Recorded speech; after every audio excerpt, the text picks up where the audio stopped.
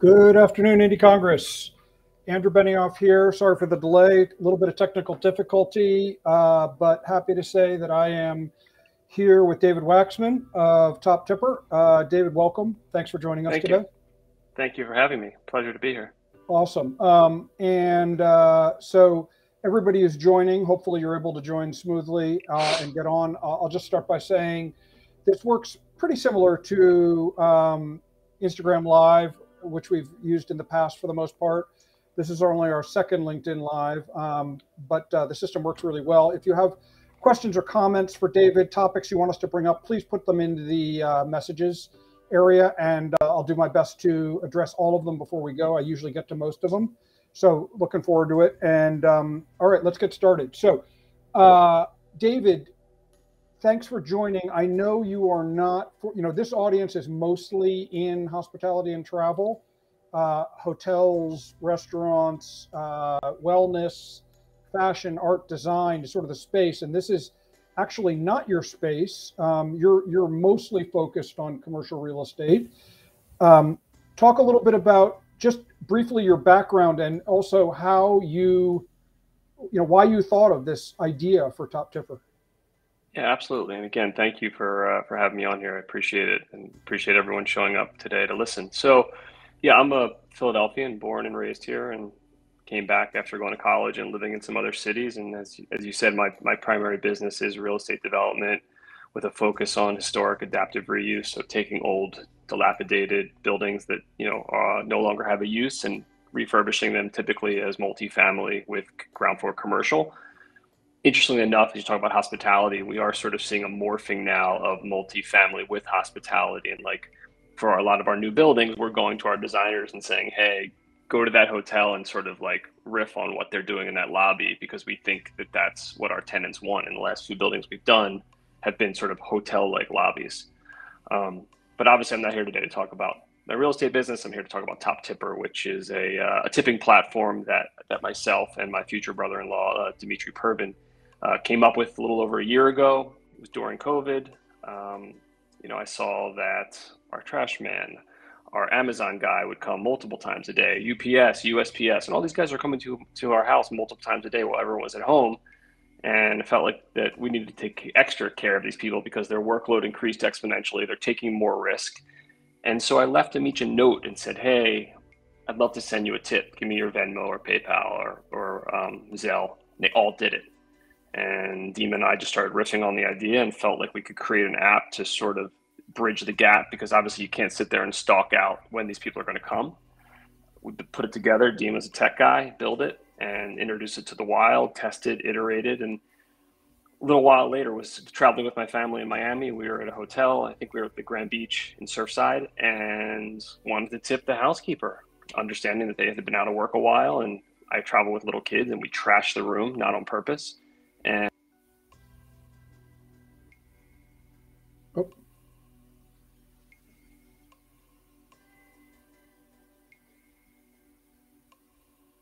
Okay, I've had David freeze a little bit. His video froze, unfortunately. I apologize, folks.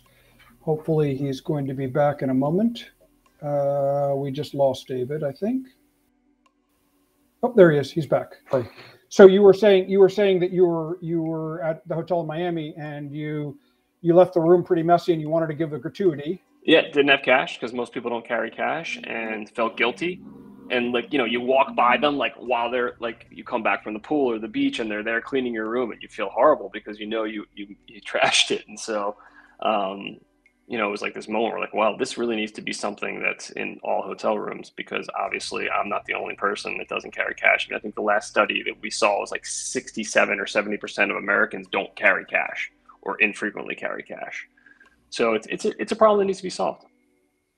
Yeah, I think it's interesting, especially amongst people who consider themselves hoteliers, whether they're investor developers of hotels or they are folks who work in operations at hotels. I think it's a really interesting thing. I think that a lot of guests first of all, they don't carry cash, but they also don't know if they should tip or how much they should tip different hotel people.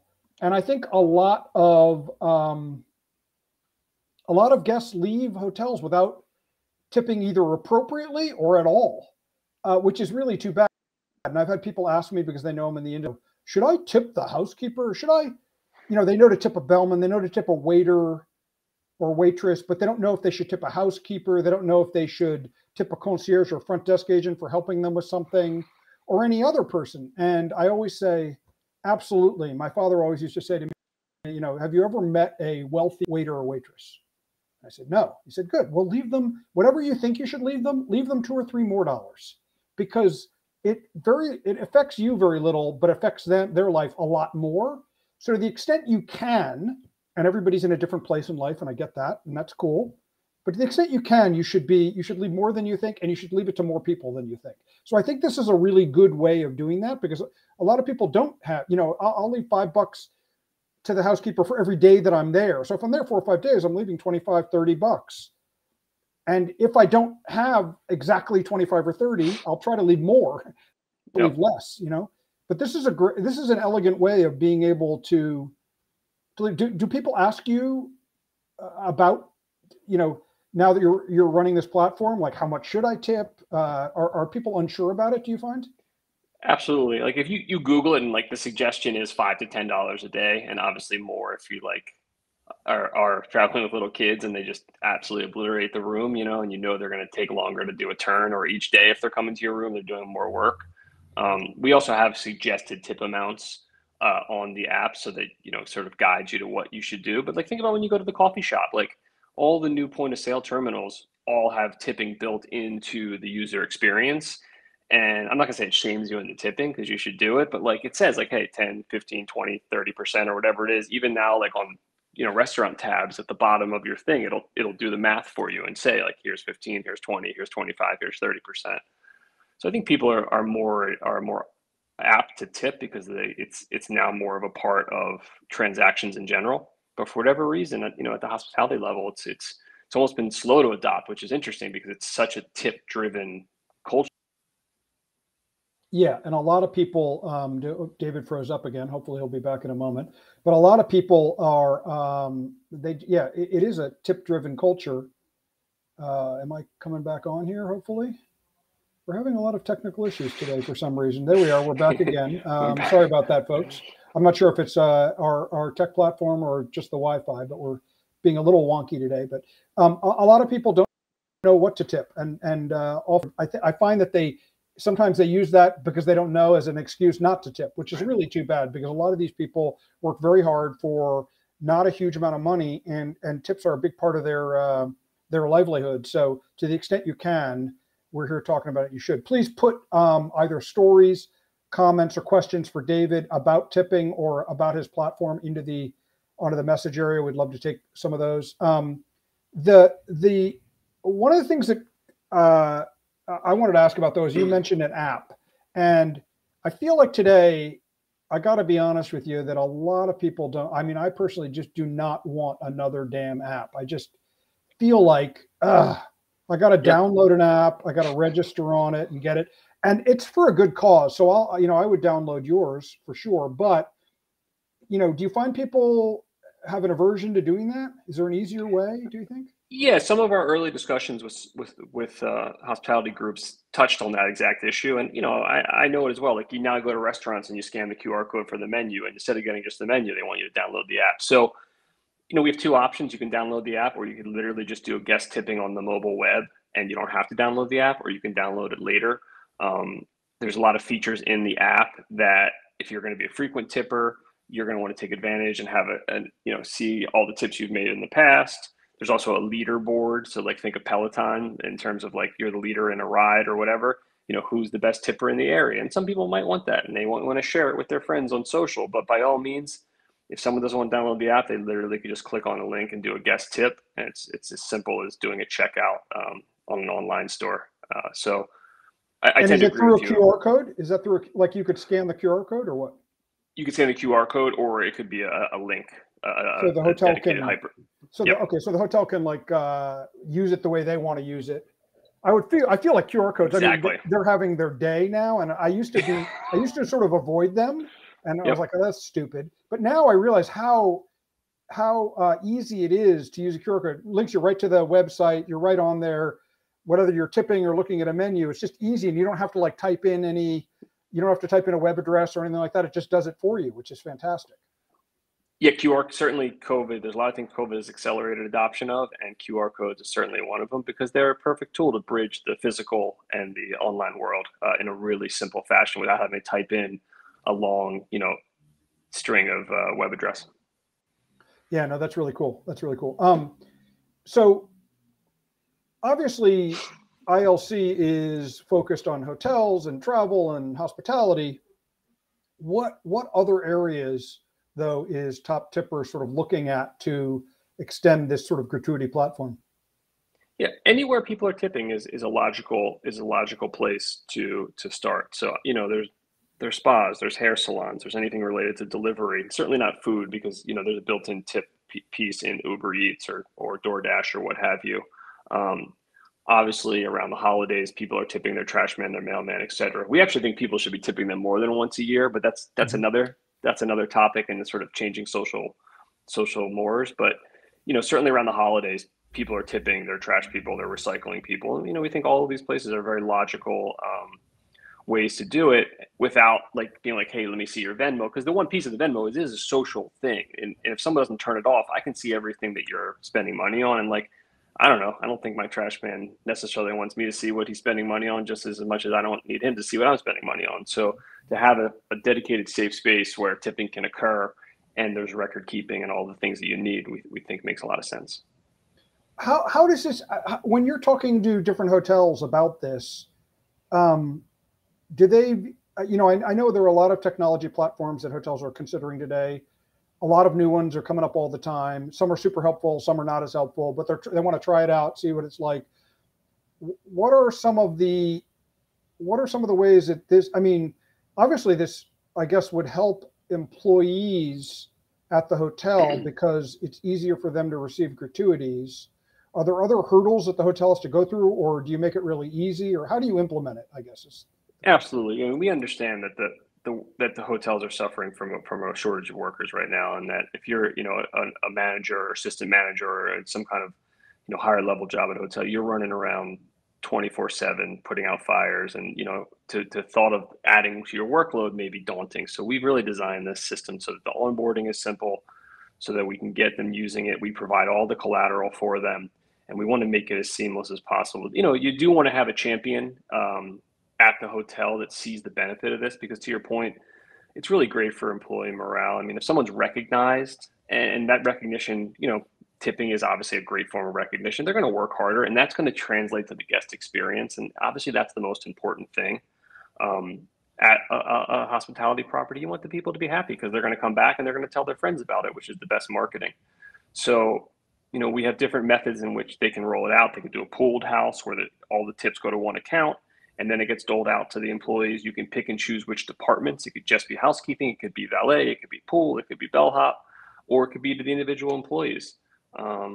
And so, we're able to sort of work with them, and we have different pieces of collateral that they can use that they have the ability to customize with their look and feel. And we provide all of that at our cost to them, and we don't charge an onboarding fee or a subscription fee. Wow. So it really sounds like it's, you guys are setting it up. There's no cost to the hotel, and it helps with, it sounds like you're actually paying me to promote this, which you're not, just so we're clear. No. But it sounds like it's actually sort of in some ways almost a no-brainer, because it sounds like you're setting the whole thing up for them. They can create a tipping pool and everybody can track it. That's good for employee retention, I would think. And the other piece is, with inflation the way it is and hiring is the way it is, if you can, say, hey, we've been using this system for 90 days or 120 days, and here's the historic amount of tips we've been able to pay out per employee average. So if we're paying you 18 an hour, I'm just making up that rate base, and here's the tipping we've seen that adds another whatever per hour, this is what your hourly looks like. It's going to help you not only recruit, but more importantly, retain, because McDonald's is paying $22 an hour, or it's crazy out there what companies are paying to attract new employees, and so there's only so much the hotel can take the burden on of hourly rate before it just doesn't work for their economics. Yeah, really, it's very interesting. when you and by the way, throwing it out there for any and all who are listening in today and watching, if you have a question or comment for David, please throw it on the chat part. I'd love to get to it. The when you're traveling, what else do you see, David? As I know you travel a little bit with family and for other reasons as well. What else are you seeing aside from tipping when you're going to hotels and restaurants? Are there things that you're noticing that you think are like gaps in the system, like you noticed with Top Tipper? Other things that are particularly interesting to you as you're doing travel? Yeah, I mean, I think not necessarily gaps. I mean, one of the things I've been seeing recently that I really like is the text messages from the hotels, like with like a dedicated person who's almost like your concierge, checking in on you and asking if you need anything. I think that's a really interesting way to do it, and it's not obtrusive. It's not like someone knocking at your door or what have you. And I think that's a really interesting thing that I've seen. Um, I'm trying to think of what other stuff we've seen interesting recently So at a hotel. you don't are you the kind of person when you're traveling and you arrive at a hotel, you want to use an app or use the website, whatever, to check in and go directly to your room, or do you want to interact with the people in the lobby? What's your preference usually? Oh yeah, I'm definitely not trying to interact. You're So not trying to so interact. if I don't have to deal with people, it's great. So I think Okay. it's an like I was on a business trip to Huntsville and stayed at one of those AC the AC Marriott concept, and like beforehand, like, hey, if you download our app, you can just go right to your room. Here's your key. I was like, oh, that's amazing. So that was probably like last year that I did that and it worked. I was like, okay, this is cool. And so and then the same thing with obviously checkout's been that way for a while, where you can just basically leave and they charge your credit card. But I thought the check-in was super interesting. I don't actually think I interacted with one employee on a 2-night stay there the whole time. Amazing. So yeah, I mean, Yeah. there's a lot of talk in the hotel sector right now about Yep.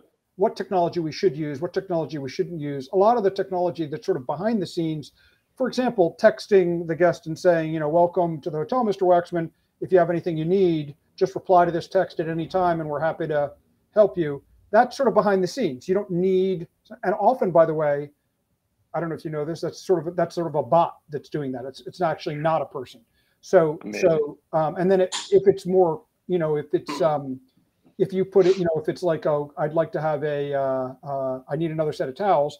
Well, then the bot will connect with housekeeping and they'll send you the towels. But if you say, I'd like to get yesterday's newspaper, well, the bot probably can't handle that. So then it refers it to a human being, and then they have to handle it. It's usually the front desk will deal with that. But Or a those are the kind robot. of things that are super interesting. Some guests do want to talk with agents, and some don't. And it sounds like you don't, which I totally get. And sometimes I do. Sometimes I'm okay with talking to people. Sometimes I just don't want to have to deal with anybody. So I guess it sort of depends on who the person is and how they like to travel. And I think the younger crowd, and I can't believe I'm using that term, but I think younger folks definitely want a tech experience. I mean, I was at a hotel in Montreal. I can't remember the name of it. And they had a robot to deliver the newspaper to your room, to deliver food to your room. And it literally went up in the elevator by itself, came to your room. You got like the doorbell rang. I guess they have some system. And Yeah. there it was. Oh, you froze again. Shoot. Hold on one second. We're going to have to wait for David to come back. We're having some technical difficulties today. Unfortunately, hopefully he'll be back in a second with me.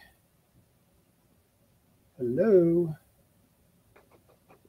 Okay, we're back. We're back. I guess it's a Wi-Fi thing. But anyway, so the robot was, you went was out there, cool. so the robot was there with your food.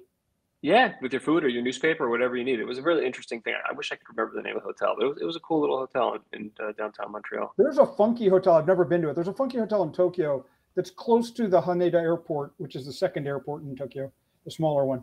That is entirely, and they're like actual, like sort of humanoid, vaguely humanoid robots standing at this counter. You have to go up to them, and they're very like old school, like hello, welcome to the hotel, can I check you in, type of a thing. But it's made like it's sort of that on purpose, I guess. And people say that, certain people, I guess, love that. That's not my thing, but I think it's just interesting how different people look at hospitality sort of in different ways.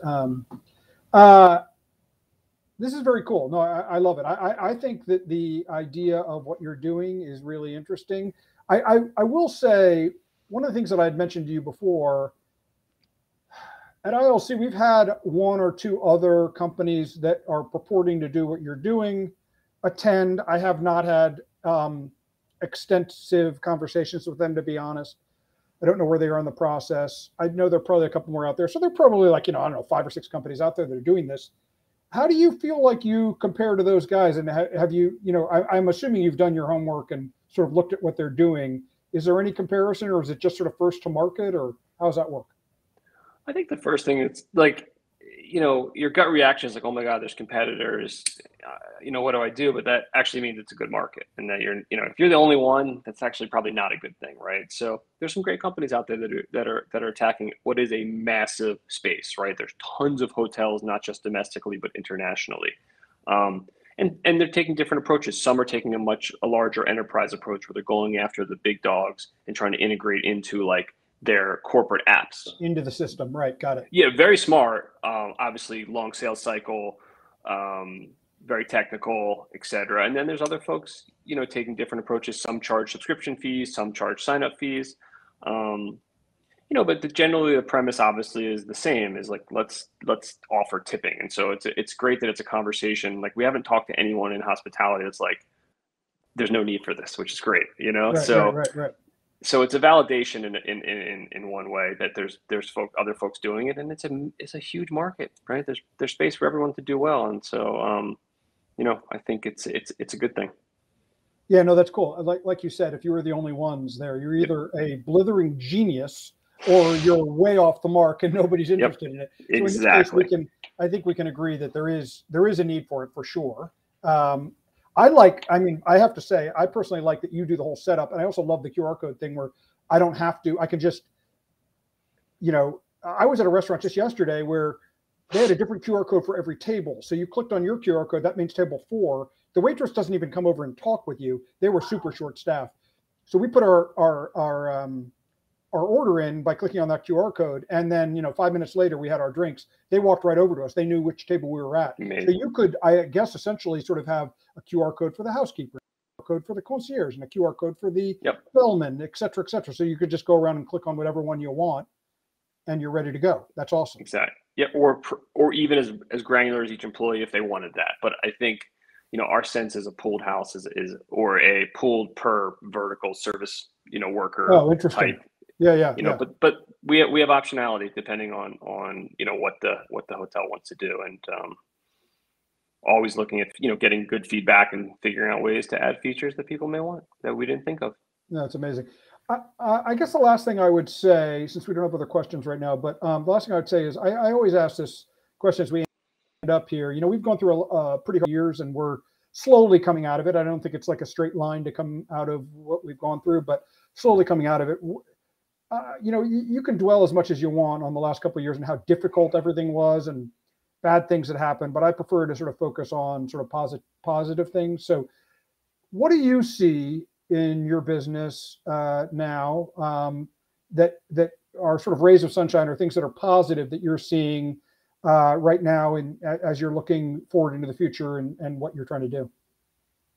Yeah, I mean, I think technology has come front and center in sort of everything that you're doing in your life, and using it in ways that's going to make your life more efficient. So obviously, like avoiding having to go to the ATM or even go to the bank. I mean, go to the bank to get cash. Who does that? But I think we're so early, even still, with technology making our lives easier, and I think that's COVID sped it up exponentially. It sped up, e-commerce adoption obviously has grown exponentially. Not great for brick and mortar retail, but that, we can have that discussion another time. And so I think that bodes well for what we're doing. Obviously QR code adoption, and then obviously just sort of people realizing there's folks that were really hurt by COVID and lost, a year and a half of working when the world really was shut down, and tipping to help them get back on their feet is important, even with the government stimulus that folks like this might have gotten. It's still been rough. So I think there's a lot to be grateful for and thankful for, and it's not doom and gloom despite what the news may be showing us. I tend to be an optimistic person by nature, and I think there's good stuff coming down the pike.